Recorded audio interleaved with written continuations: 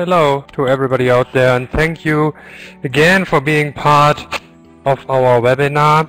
Thank you, Carsten, and thank you, Anne, for your really interesting insights sharing with us. And let's start with the third part of the webinar today. It's about eliminating routine work and having more time for thinking. And this is done by using the example of strategic brand management in SOLYP 3. SOLYP 3 is, as Carsten mentioned, a software platform with you are able to manage processes like strategic planning, strategic marketing planning, strategic brand management planning. All these processes with more than just key figures to collect and to analyze and to plan. So our customer example is about a globally active industry leading company. It's with a turnover of around about 79 billion US dollar, and it's actually more than 27,000 employees. So it's a really large company. It's a complex company, and it's about the complexity of the brand management inside this company. So we have to manage with our method around about 300 brands worldwide, 40 brands in Germany, and all these brand products and services are from superior quality. And the strategy behind the project and behind the method to handle all these brands worldwide is strengthening of the umbrella brand to support the performance of the individual product brands. So as we started the project, we thought about the really time and cost intensive planning without using a software and using a method. So we're just focusing the German market with 40 brands, and there's a rough estimation of 45 slides which are used for representing the brands and planning the brands, and every single slide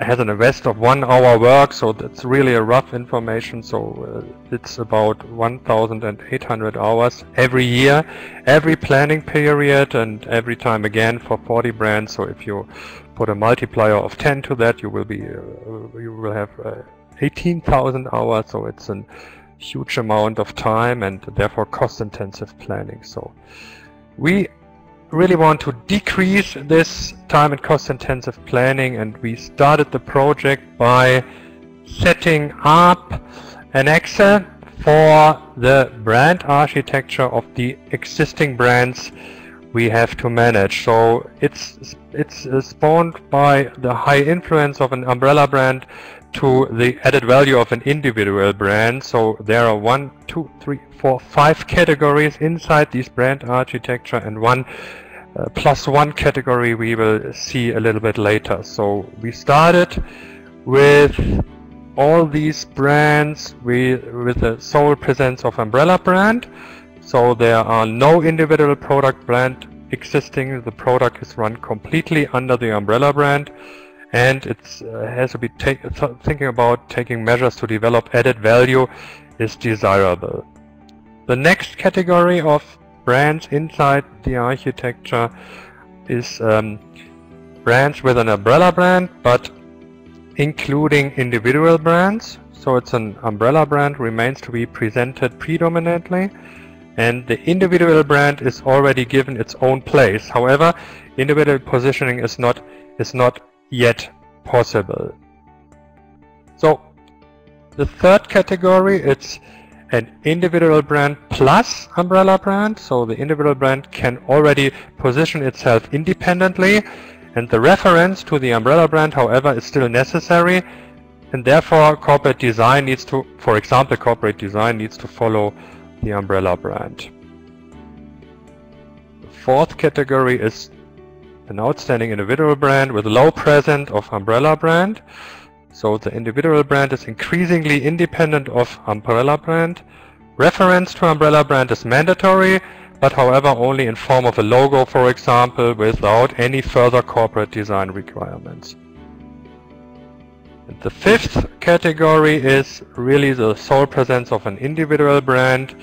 It is completely independent, and the reference to an umbrella brand is not necessary anymore. So consumers are not made aware as to which company owns the product.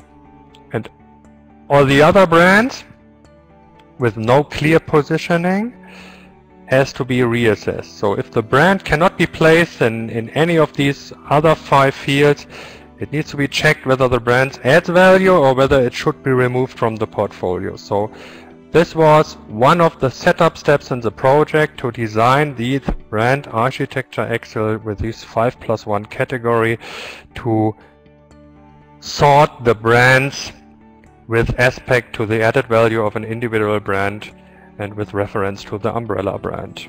The second step in setting up the project was to define 2 different roles of brand management responsibility. So it's following the top-down and bottom-up approach used in all our planning processes. If it's regardless if it's brand management or strategic planning, we always have some kind of top-down approach and bottom-up approach. The definition of the top-down role here is brand champion. The brand champion is a person who is responsible for the development and for the performance and communication of the umbrella brand. And the bottom-up approach is realized by setting up a so-called brand manager. And the brand manager is a person responsibility for the promotion and marketing of one or more commercial brands, including target group analysis, campaigns, and coordination of all the other activities geared towards achieving goals. So these are the 2 most important roles in our method, the brand champion and the brand manager. So if you take a first really quick look into the SOLYP 3 software, you can see some kind of planning structure here. It is called by presetting for a special brand worldwide, and this planning structure facilitates the top-down specification and bottom-up data input. Behind this presetting dialog, you can see some so-called digital questionnaire topics like the budget of the brand, the relations, the performance, the positioning, the design, the brand evaluation. All these chapters of this brand management process are used to put in data with aspect to a special topic like the forecast of the budget or the brand evaluation. We see some minutes later you see some example for these digital questionnaires. So there are some information, really less information, which are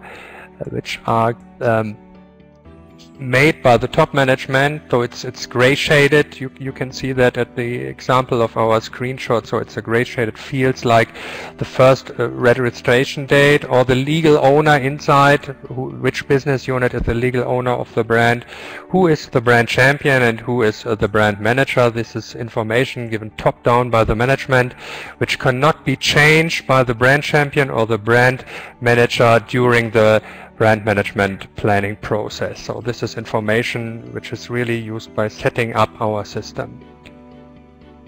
So if we take a look at the aims of a SOLYP 3 supported brand management process here. So we have 3 important aims which are the following. So it's about the creation of a so-called brand ID card.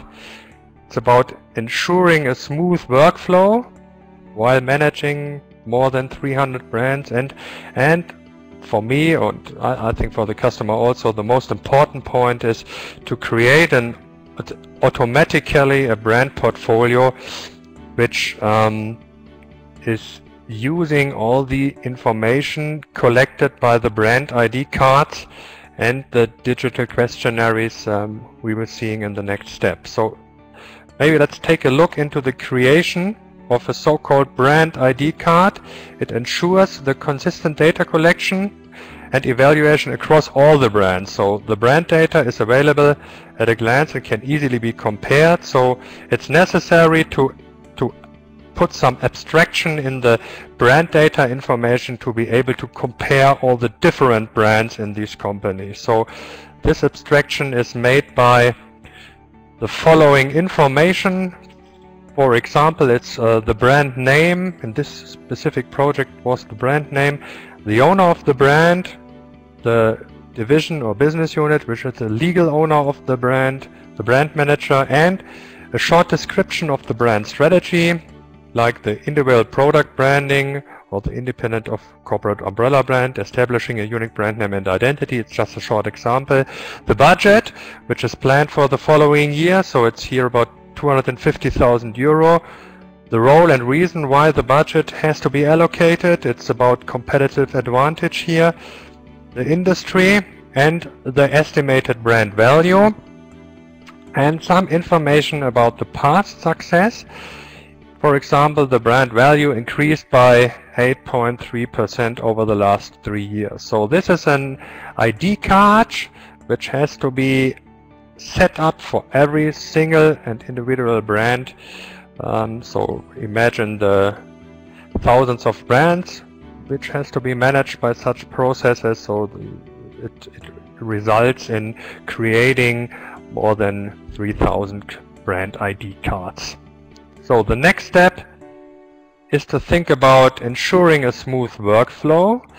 So with our solution SOLYP 3, we are guiding the brand manager through the entire brand management process. So it's giving him at every point of time the confidence that all the relevant data has been considered and the responsibilities and lines of communication are documented, ensuring a free flow of information. If we take a look inside the first step of this workflow, it's always about setting up the responsibilities for the brands.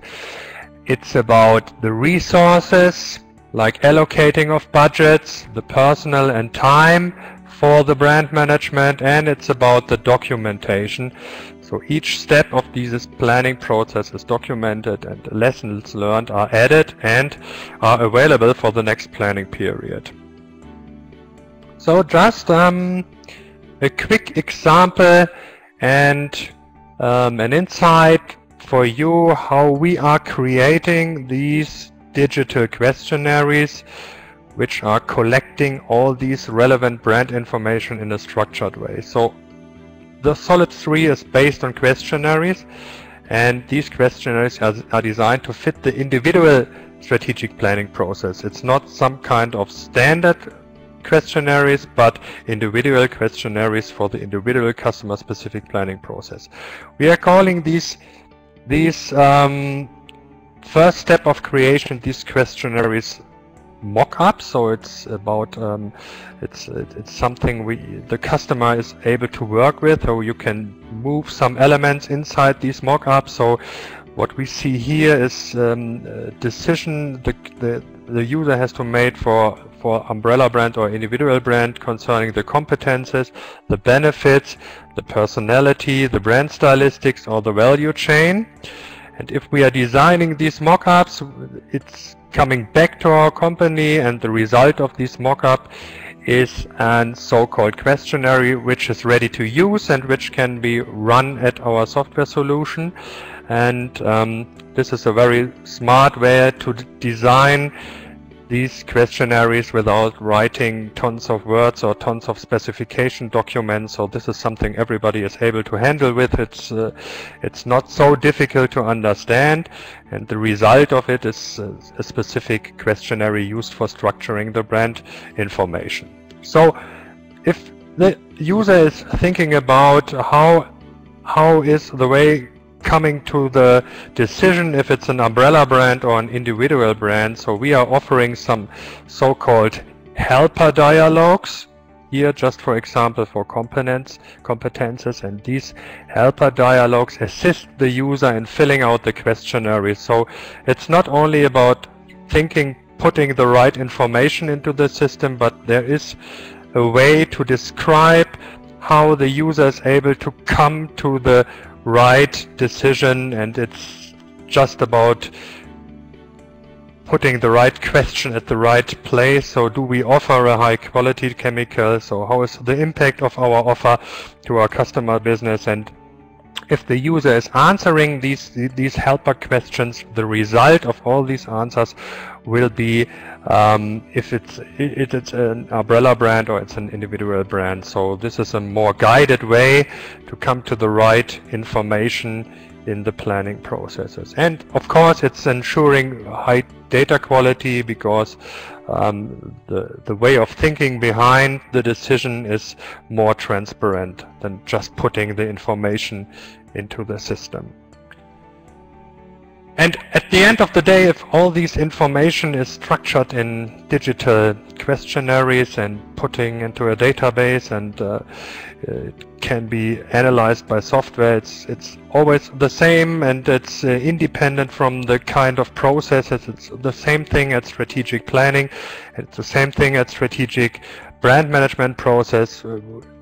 We are able to create in an automatically way a brand portfolio, and this brand portfolio provides an overview of the positioning, of the added value, of the potential, and of the level of consumer recognition of the individual brands. So if we are doing that in our way, you have to put some really small information into the system, like the brand name, how high is the potential, how high is the current brand value, the brand reputation, some comments, some explanations there.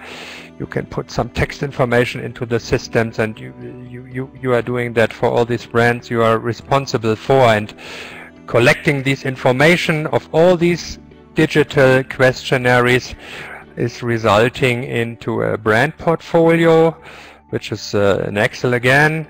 On the left side it's the potential of the brand from low to high, and the current value of the brand from low to high. And for example, the size of the bubble could indicate the level of the brand recognition, and the bubbles for itself can be customized to all these display brand logos, for example.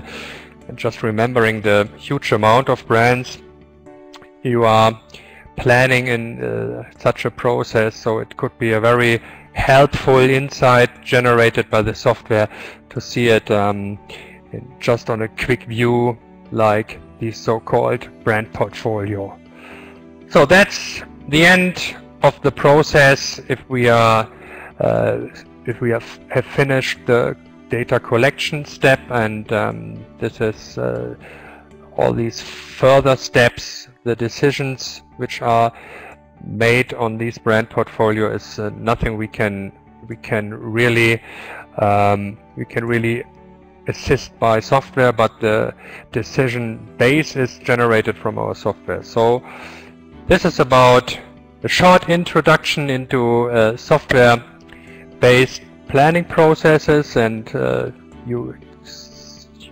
maybe you are able to understand the way of digital questionnaires and generating information from that. So if you have any other questions, or if you are looking for further information, you can write us an email, you can give me some personal information. So I'm looking forward to hearing some interesting questions from you. Thank you very much, and have a nice week, and see you again on our next webinar with Orange, Green and Water. Bye bye.